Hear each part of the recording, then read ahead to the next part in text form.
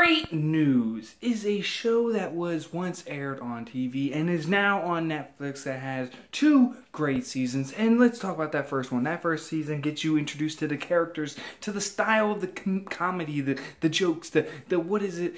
What is this show? How does it feel? How does the writers write? And it gets you really in there. Kind of has that feel like Kimmy, what is that? Invincible Kimmy Schmidt, some of the 30 Rock, a little bit, kind of like a kind of Community vibe. It's a show. It's fun. It's a really funny show. The characters in the show are very entertaining. You've seen them from various different roles. The one character I think I had the most problem with throughout the entire season was the mother character, who is a prominent role in the show, and man, does she get frustrating.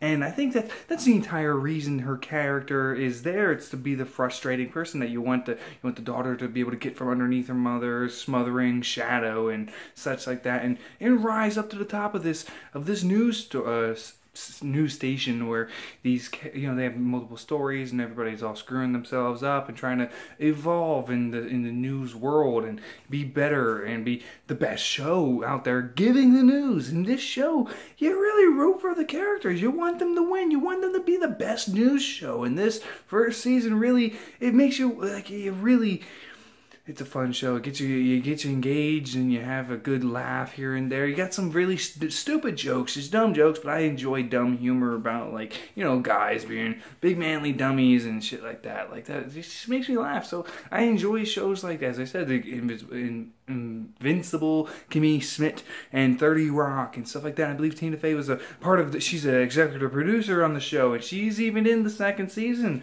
So the show is worth checking out, since especially you get the binge watching on Netflix. Might as well throw it in there on your queue along with all the other shows you're going to end up binge watching. But check out the first season. If you don't like the first season, then you don't got to go on from there. But if you enjoy just good humor, just nice wholesome humor, this show has a lot of that. I think it's not too raunchy, not too dirty or anything like that, but it gets there. It tickles it.